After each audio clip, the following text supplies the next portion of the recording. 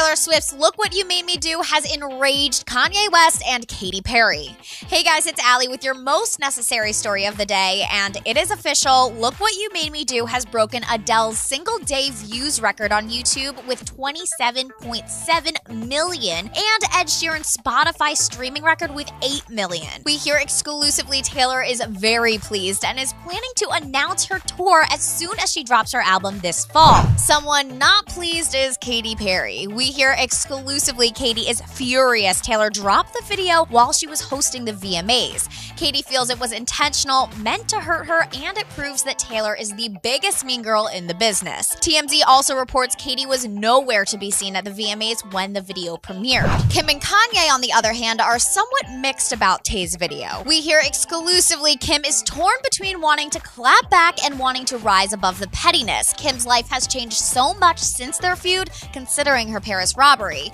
Kim is focused on being a good mom and a positive role model for her children. However, if she does go after Taylor, it will be carefully calculated. Kanye, however, is straight up pissed. We hear Ye didn't really care about the diss in the initial lyric video until he saw the images that seemed to reference Kim's Paris robbery, i.e. the bathtub filled with jewels and Tay's finger gun. The incident was extremely emotionally traumatic for the family, and for Kanye, it isn't something to be mocked. However, some fans are claiming Kanye has it all wrong and the bathtub is not a reference to the robbery at all. They're claiming it's a reference to an obscure 2015 quote from Taylor about herself crying in a marble bathtub surrounded by pearls. She jet sets around the world collecting men, and she can get any of them, but she's so clingy that they leave, and she cries, and then she gets another one in her web, and she traps them and locks them in her mansion, and then she's crying in her marble bathtub surrounded by pearls.